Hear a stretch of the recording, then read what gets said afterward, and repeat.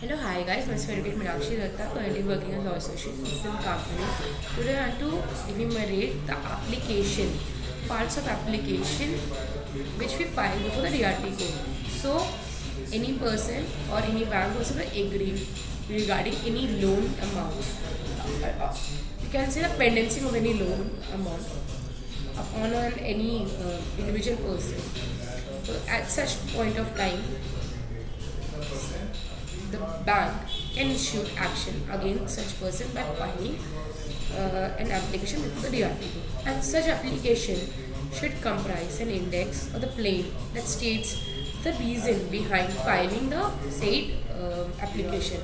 It will comprise the facts, the main issues, the cause of action, the duration, and everything. And so that he can clarify the basic requisite form or settled for filing any application before the DRT. And by filing the said applications, the registrar is going to pass or dismiss the same by passing a due order, and such order is applicable before the PO, and the time limit prescribed for making an appeal before the PO is 15 days from the date of passing the order by the registrar. And